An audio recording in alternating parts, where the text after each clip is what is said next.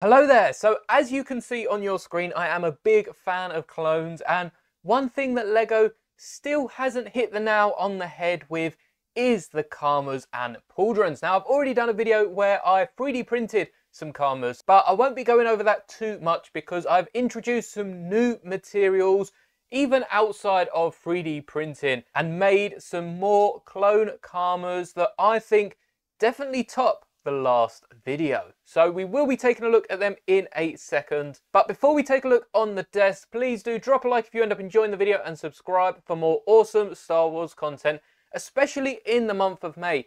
Not only do we have all the releases that have just been announced, but I'm also working on a massive mock, and there will be a video coming at the end of the week about that. So I do hope you enjoy, and now let's take a look at these new Karmas. So up first, just to show you in case you haven't seen the last video, this is my original 3D printed Karmas. They're not my design, the link is in the last video, so I'll probably copy the link over to this description. But as you can see, green is really not the clone's colour. So for my Bad Batch V-Wing mock, I did actually colour the Pauldron for Wilco in with a whiteboard pen. You can see I had also done it to the rest of the pieces, and it's not faring up too well. I mean, it's definitely coming off, and if you're whacking this in some sort of storage rather than out on display, most of that whiteboard pen would probably have disappeared by now. So what I have done regarding this before we get to the new materials is I've actually given it a coat of paint, and this is just the average black acrylic paint, and it's looking very, very cool. It's looking much neater than the whiteboard marker, that's for sure. You can see the green part still showing where the pen's either been wiped off or where I've missed a spot there on the top of the Karma. But this does look really, really clean. And honestly, I do have to say this is probably my favourite. It comes close to this and the last one I'll be showing you. So stay tuned to the end of the video to not miss out on that. But I've also been experimenting with 3D printing some new materials. So this is what PETG looks like. It's a strand of plastic very similar to what's used in plastic bottles, and you can see it's definitely not as neat as PLA. I'm not sure how this will come across on camera, but it's definitely not meant for smooth prints like this PLA over here. But to be fair, if I coated this with the same paint, it'd definitely look a lot smoother, and it's definitely closer to Lego's ABS than PLA. There's a bit more give.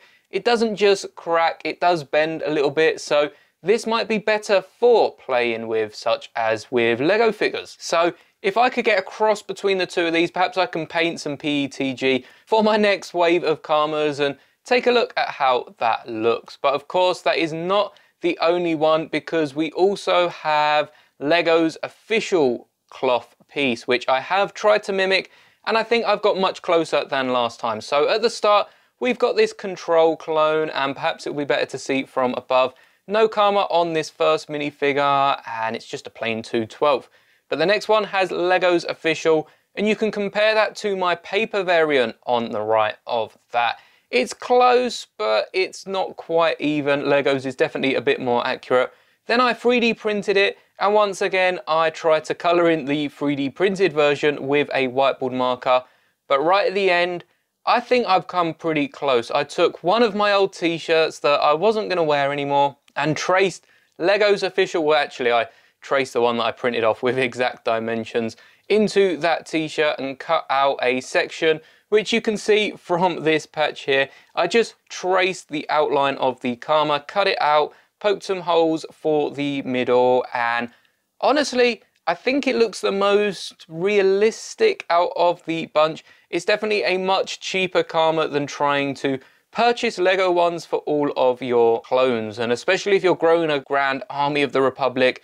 If you have an old black top, that would be perfect. I don't really have any black tops, so blue is the closest I can get, and you can see there's a bit of whiteboard pen even on the side of that. But you can even colour in your tops, I guess, and make it look the same. So I'll have to try and find some sort of black material that comes close to it. But if you can find a cheap black top and you know how to trace and cut, then I'm sure this will be the easiest one. Just be careful not to colour in or cut the official Lego one, because as I said, they are expensive, and I'm sure you'll want to put that on one of your leading clones. So I definitely think we're improving here. We're getting closer to the official Lego version, but we're also improving upon that and taking the next step to get it more accurate and get some actual cloth materials here rather than the acrylic coated cloth that Lego use. So I really do like this, but personally my favorite is the 3D molded one, and I'm pretty sure you agreed on the fan vote from the last video I did, but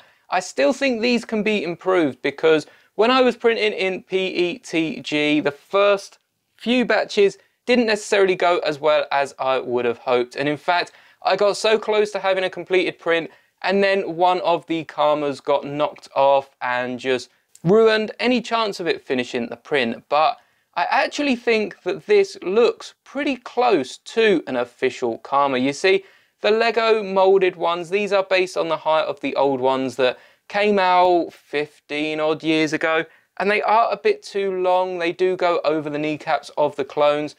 But this print here that didn't quite finish is a bit closer to the official print on the actual legs of the clones. You can see I've got this one here just to show it off, and perhaps I can grab the painted trooper to compare the two.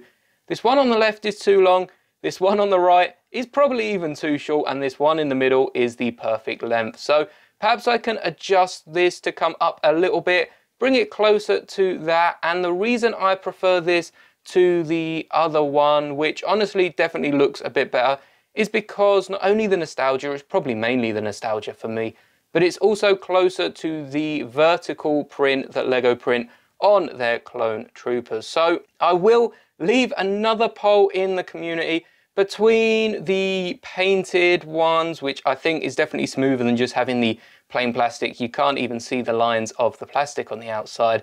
The PETG, which I guess will only be popular amongst people who know a little bit about 3D printing, because it definitely feels the best and has a bit more of that Lego feature. It's a bit squishy, but not too much that it's just gonna squish on your figures. And then I'll also leave the cloth version on that poll. Which one do you prefer? Would you prefer to have an army of cloth clone troopers? And yep, that is a 3D printed cape, but there is a reason I don't go over it in this video. It really just doesn't work as well. Perhaps I'll revisit it in a future video, but a top tip for custom characters: don't 3D print your capes. Or would you prefer to have the more sleek looking plastic design? So head over to my community tab, let me know in that poll. And I hope you're enjoying these videos. I am definitely enjoying printing all these parts, and I definitely have enough to go around my clones. So hopefully you can see a few of these featured in the intros of future videos. And if you do enjoy, definitely like, because it just encourages me to print more. So I hope you enjoyed, and may the bricks be with you always.